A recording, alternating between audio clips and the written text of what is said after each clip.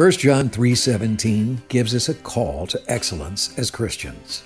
The Apostle John says, "If you see some brother or sister in need and have the means to do something about it, but turn a cold shoulder and do nothing, what happens to God's love? It disappears." And you made it disappear. This week, we pull back the curtain on Mary's Kitchen, a ministry that has been caring for those in need in our community for over 20 years at St. Mary's. John Norris leads the volunteers that prepare meals for those in need. In just St. Mary's, we're still only doing takeout. We're not doing the dine-in yet because of COVID. But we're doing about 125 to 130 takeout trays every Wednesday night. Then we also serve about 30 meals to a local veterans group.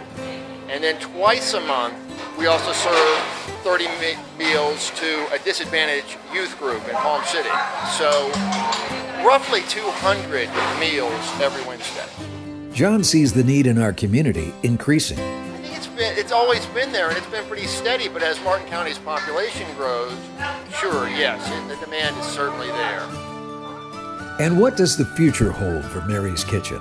Oh goodness, we're going to have a great year. I think our numbers will continue to grow. The most exciting thing, of course, will be a return to dine-in, sit-down dining on Wednesday nights, and it's something that everyone's really excited about.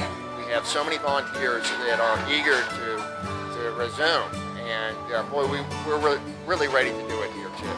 So the big move, and hopefully it will happen in February, is sit down, dine in Wednesday nights at St. Mary's. Your gift amount on your 2022 pledge card will change the lives of those in need in our community and fulfill our call to excellence at St. Mary's as we continue to grow into Jesus and reach out with love.